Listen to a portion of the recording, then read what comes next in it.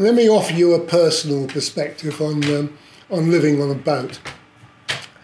Now, Canal and River Trust's public relations people have been trying to get the public to summarise why they love the waterways on Twitter. As an exercise in gathering plaudits, it backfired as people were using it to say why they dislike Canal and River Trust.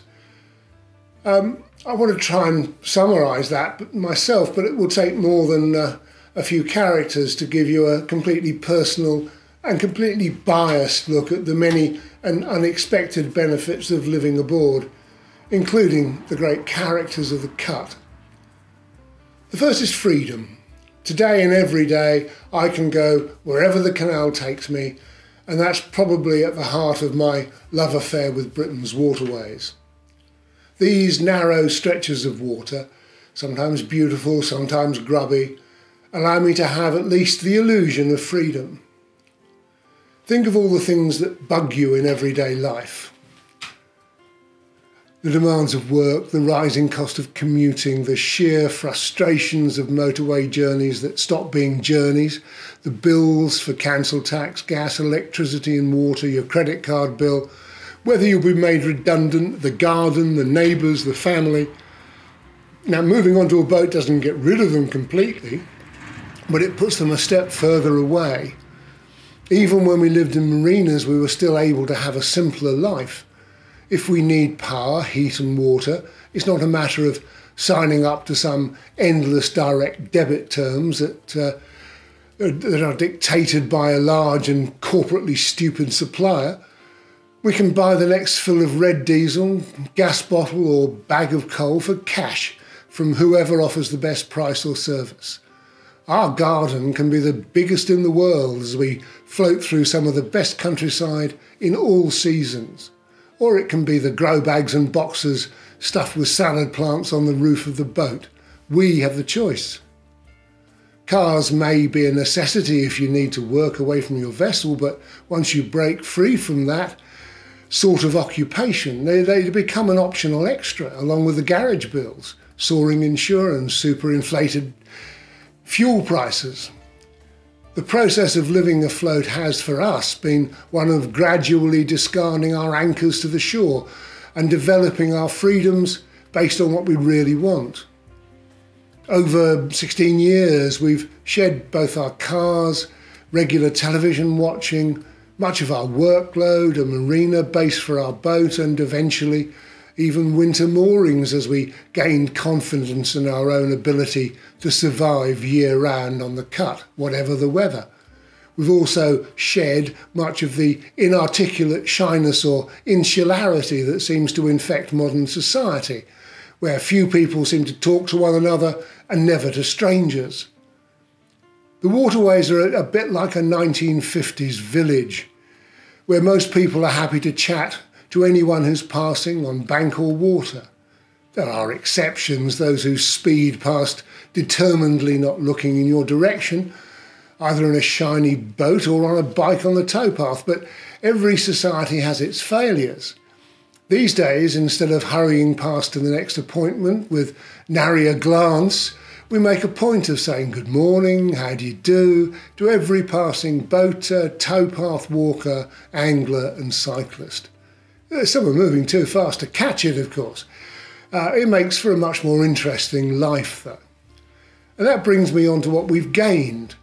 To begin with, it's time. Time to appreciate what's around you, from the unique architecture of the canals, which creates such a respect for the builders, to the scenery and the wildlife, which you see from a different perspective. Few people can sit in some of the most beautiful countryside for hours watching the swallows, and then, as it gets dark, the bats swooping over the water in search of insects as the sun sets over a village church in the valley below.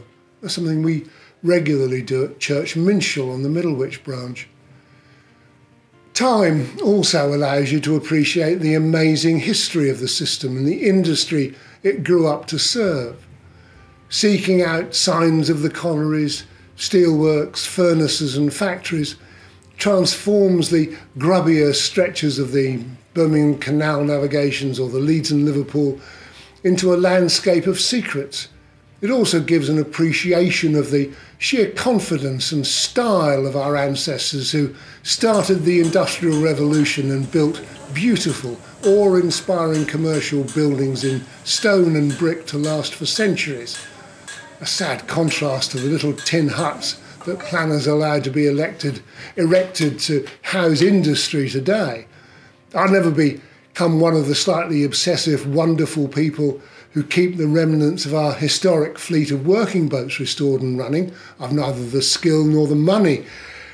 But despite that, I am slowly learning more and more about these wonderful vessels, and Living Afloat has allowed me to see many of them gathered at different spots around the system. They're a key part of our national heritage, along with the waterways themselves. And I have a lot of sympathy with one friend who argues that the whole thing should become a World Heritage Site, not just places like the Ponticastith Aqueduct. At least that would spell out the government's responsibility to look after it properly and keep it operating. What else? Well, I read more, watch TV hardly at all. That's got to be a plus. We have a home our grandchildren are always excited to visit, and we get to explore the countryside around the waterways thanks to the bus system and a bus pass. But the biggest plus is the people. Waterways people are almost always interesting, friendly, and well worth knowing. If you restrict yourself to talking to people of your class, age, or appearance, you'll find it very limiting. But if you reach out in a friendly way to everyone on the cut, it will be a revelation. Inside the scruffiest boats are some of the most interesting people. Dreadlocks or piercings are nothing more than a badge, rather like a barber jacket or a Panama hat. I have to tell myself that even the shiniest boat may contain a person who's not obsessed with the price he's paid for it and is probably worth knowing. Over the past years, we've come across some real characters that have made our life on the cut fascinating and varied. There are a handful who are still genuinely making a living from working boat. Brian and Anne-Marie on Alton, who turn out in all weathers to serve their customers on the Macclesfield and Peak Forest canals. And now further afield, then there are those who function in the commercial world of boatyards and marinas, but retain a true interest in the system and its heritage. Simon Jenkins and David Ray here at Norbury Wharf on the Shropshire Union, who saw us through the drama of having a new base plate on the boat. Alan and Mike at Scholars Green, where we first started out our liveaboard adventure.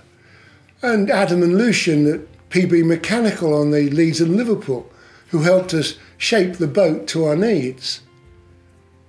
There are those for whom our 20-odd years on boats is nothing, of course, because they've been there since the early days.